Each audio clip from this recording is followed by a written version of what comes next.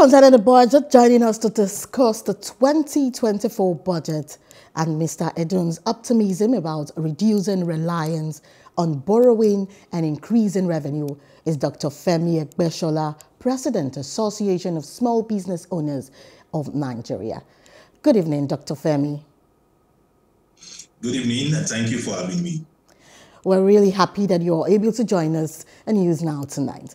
Is there anything to celebrate about this budget, considering that it seems a bit rushed?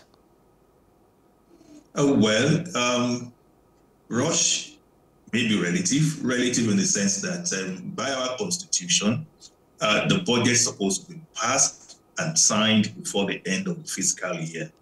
So having the budget being signed this time before the end of the year, to me, is like resetting the cycle of a budget from January to December, which is right. And I think it deserves commendation. And that leaves the government with the onus of now seeing to the implementation of the budget to the letter and ensuring that they rely more on revenue and less on borrowing as they have promised. Oh, okay. So the lawmakers increased the budget from 27.5 trillion naira presented by the president in November to 28 to 7 trillion naira, a difference of about 1.2 trillion naira. So what's your take on this? Well, if there is need, the legislature has the right to increase the budget if there is a real need for it. But the question is, who is really asking questions on why the budget is being raised, what it is meant for, and who is going to supervise the use of the raised budget?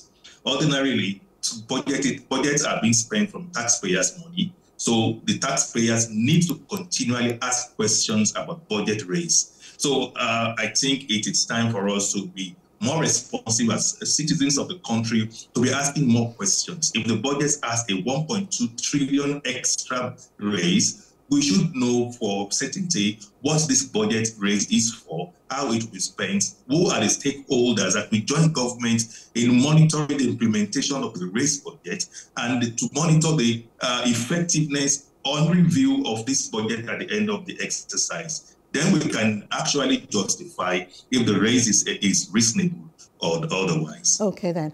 Now, the Nigerian government has in recent years relied on advances from the CBN to shore up the budget deficit amid dwindling revenue. I want you to join the answer with this coming question, which is a bit long, but I know that you'll be able to take the two together. So before the expiration of his tenure, former President Muhammadu Buhari, he requested the Nigerian Senate to approve the securitization of the CBN's 22.7 trillion naira debt by converting it to a 40-year bond. Now, the International Monetary Fund had cautioned about the CBN's use of ways and means to finance the deficit, complicating inflation containment efforts.